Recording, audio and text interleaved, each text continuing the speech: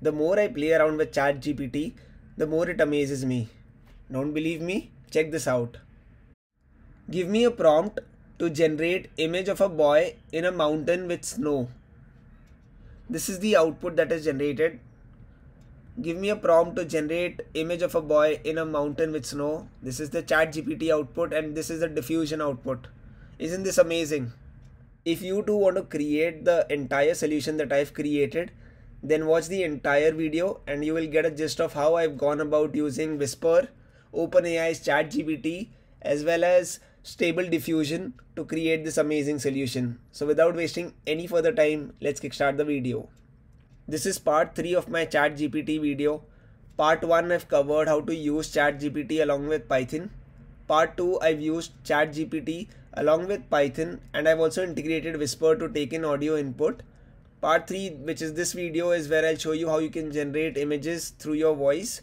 And all of this is done through machine learning, and the place where we've reached right now is so amazing. So if you've not seen the first 2 parts, I'll highly encourage you to watch the first 2 parts. I'll attach the link in the description section of the video. Feel free to check those out before moving on to the 3rd part. Now let's start the show. For this entire solution, I'll need Gradio, I need PyChatGPT, I need Whisper, as well as I need diffusers, transformers, and the other libraries for making Stable Diffusion work.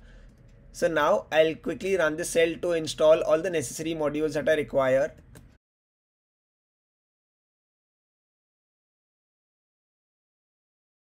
Now that the installation is done, let me now go forward and import the necessary modules. So these are the modules that I'll be requiring. I'll quickly run the cell.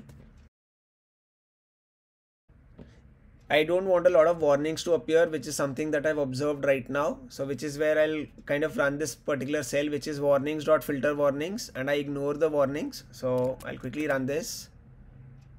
You will require a session token in order to run the PyChatGPT module, which is something that I've explained in the first video. Please have a look. It's very simple. Now the only thing that I'll do is I'll just paste the current session that I'm on. So that is something that I'll do. So I'll paste the current session's value here. And I'll run the cell. I'll load OpenAI's Whisper model, which will help me to transcribe my audio and generate text. So I'll quickly run the cell as well. The entire activity, I want to perform this on a GPU. Performing this entire activity on a CPU would take a lot of time. So I want to check if my model is actively running on the GPU or not, which is where model.device would come into picture. As you can see, the model will execute on the GPU. This is the most backbone version of the diffusion model that I could find. So I've basically taken the model ID.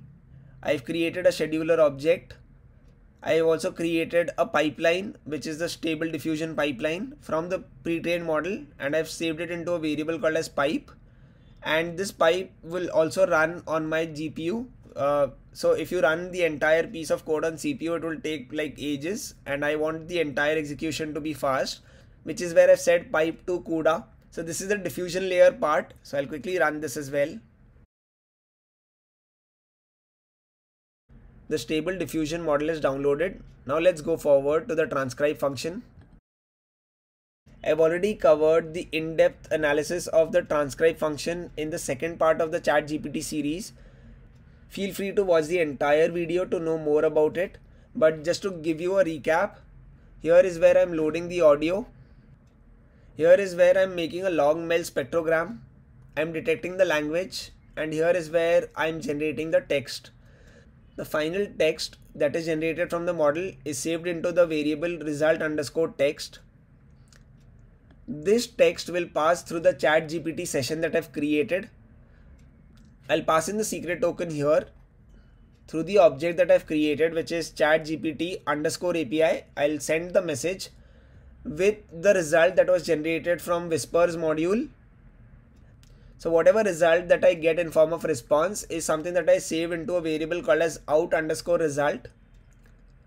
Now finally, from this prompt that I generate, I pass the entire prompt to my Stable Diffusion pipeline. So out result is basically text which will contain a prompt that will signify what type of text that there is and what type of image I want to have. So what is the size, that is the height and width of the image is also that I'm specifying here. And finally I'll generate the out image. So it's an entire pipeline wherein you are speaking audio. The audio is converted to text. The text is converted to an image. And all of this is something that you will see live in front of you right now. So now let me quickly run the cell. And this is the final piece of code wherein I have three outputs right now. The input will be audio. The first output is basically the speech to text value. The second output is the ChatGPT output.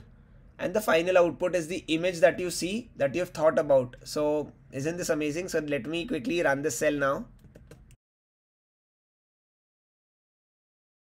Let's start the demo. Now let me show you the magic of the entire solution that I've created. Give me a prompt to generate image of a boy in a mountain with snow. First time when you execute this, the entire process will take a while, but second time onwards, the entire process would be much more quicker. So here is magic. Give me a prompt to generate image of a boy in a mountain with snow. This is the ChatGPT output. And this is my diffusion output. Look at the detail that the diffusion model is able to generate. I have white mountains here. I have a boy. Fabulous. I'm just mesmerized looking at this. I'm speechless. Let me try something different now. Give me a prompt to generate an image of a penguin on a beach. So this is the prompt that I gave through an audio, which is give me a prompt to generate an image of a penguin on a beach. So here is the ChatGPT output, which is fabulous. Look at the detail of this image. So if I show you the entire image, all of this was just a thought. I spoke to my machine and the machine gave me this output. I am truly mesmerized in terms of how you can use different machine learning models that are readily available as a service and create a web application or a product like this. I'm truly out of words, and this is something that I wanted to share with all of you in terms of how amazing the data science ecosystem is currently. I hope you found this video informative because I really enjoyed the entire process of creating this video. If you do like the video, please press on the like button, share it across with your friends. Press the subscribe button, press the bell icon for more such videos on data science and machine learning. Thank you so much for watching the video.